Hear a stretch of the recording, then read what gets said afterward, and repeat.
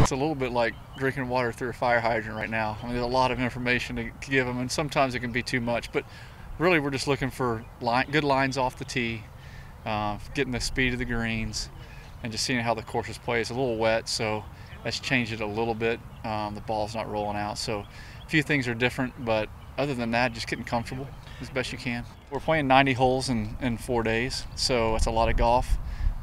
But these guys are young. All the guys look pretty good, so I'm pretty comfortable with everybody's game. No one's looks like they're struggling too much. So, honestly, it's going to come down to who can hole some putts. Really, we're really fortunate as a league to have really good teams in most sports, but this year was an exceptional year for men's golf. Most of the year we had 4 or 5 teams in the top, 10. So.